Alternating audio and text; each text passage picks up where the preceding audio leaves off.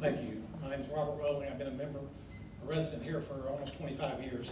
I've had 2 kids graduate from high school here. I have 3 grandchildren in the school district and 3 more to come. So you say, why am I here? Well, over the last 6 to 8 months, I've been shocked to see what is going on in the Highland Park School District. I won't spend any time on CRT. Our previous speakers did plenty of that. I will say, however, that both the House and the Senate of Texas have passed bills banning it. It'll be signed into law by the governor in a week or 2. Mr. Whelan, you and I can be the enforcers to make sure this district carries out state law. My first introduction to the wokeness of our district came from my granddaughter.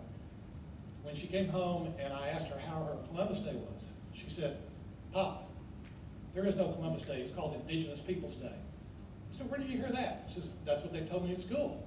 I said, "It's not Columbus Day?" Well, I have news for you. 2 states have adopted Indigenous Peoples Day. Texas is not one of them. It's still Columbus Day. Why are we teaching our kids that it's Indigenous Peoples Day in our classrooms? The second thing, and I say all these things quickly because I only have a couple of minutes. I say all these things to show you it's not just one thing, it's multiple things. So that was the first. The second one was the reading list that I got a copy of. Here you go. This is a reading list in October to our kids, recommended reading list. Now look at this book. Big book, it's in October before the election. Book on Kamala Harris.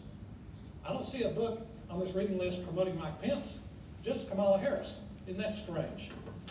Then I find out that Highland Park is a member of the Center for Justice and Racial Education. And let me tell you what they stand for. People of color have been historically disenfranchised due to systemic racism. You know, there are thoughtful black people like Ward Connerly, Thomas Sowell, who completely disagree with that. Why is Highland Park a member of that organization? And finally, along with this reading list, recommended this book called Dear Justice. Dear Justice. Now, if you have any doubt if it's in our Highland Park library, here's a picture taken in the library of our middle school with a big red stamp promoting it as recommended reading. And now, since you're promoting this to our middle school kids, I'm sure you won't mind if I read a few passages. I mean, after all, this is the first chapter, keep in mind. How about this? He takes a few unnecessary turns en route to his destination. In case Olaf, that's what Con calls his mama's duck-ass boyfriend. Keep in mind, this is for 5th graders. My mom's boyfriend is an asshole. Oh, how about this one?